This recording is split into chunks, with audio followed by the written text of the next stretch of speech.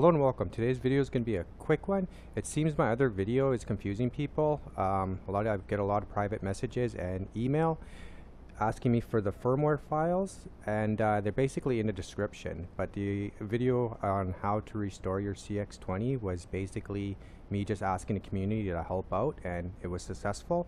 So I'll just make this quick video as a step-by-step on how to restore your cx20 back to the factory 3.12.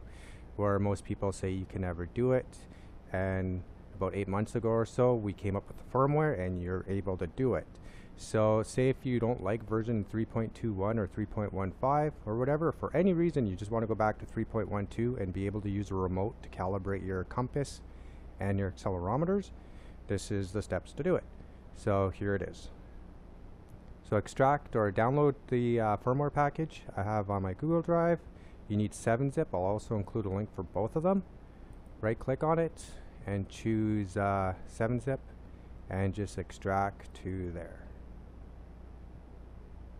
Go into this folder, it's fine.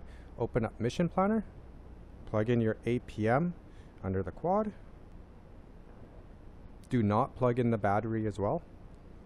Alright, once it's plugged in, confirm it gets detected here. What you can do as a quick test just to make sure is just connect to it, just to make sure everything's still working right.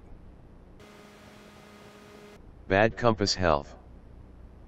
Right, so you can see I'm on version 3.21, so it's all good, and apparently my thing's upside down. That's okay. Disconnect. So now I'll just leave these two here. If you can't see these, just minimize and maximize your window, then you'll be able to see it. Go to Initial Setup. Go to Install Firmware.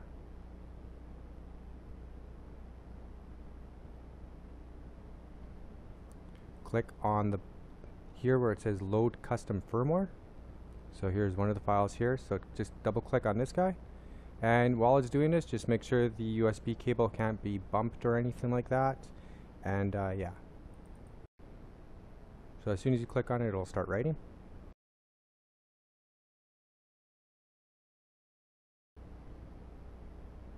Alright, so it's completed. For some reason, if it reads back and you get a verification error, it's really important, don't unplug anything. What you're going to want to do is just go to Pick Previous Firmware, and you can either start right at the top with 3.21, just go right back to there.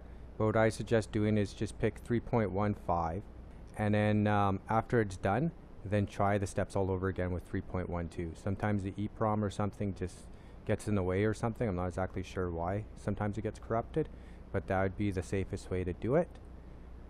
And now go to Initial Setup, and now we'll load the factory parameters. And I went into the wrong thing, sorry. Go into Config and Tuning and push Connect.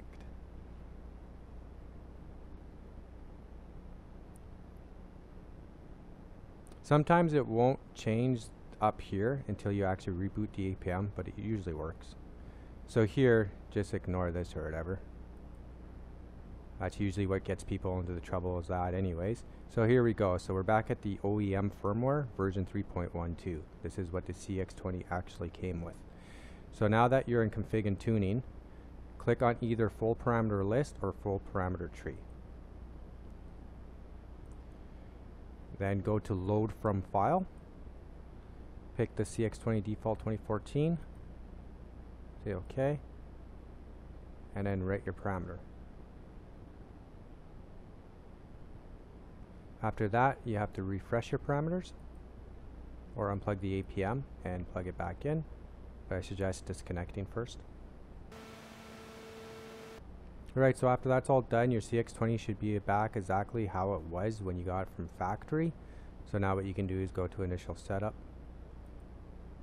and you have to redo the compass, the accelerometer, the compass, the radio calibration, flight mode. However, the compass and the accelerometers you can do out of the quad now, just with the remote, just like you were able before. And just confirm all your flight modes are correct, and then you should be good to go. So hopefully this was a little bit more helpful than my other video. It seemed to confuse a lot of people.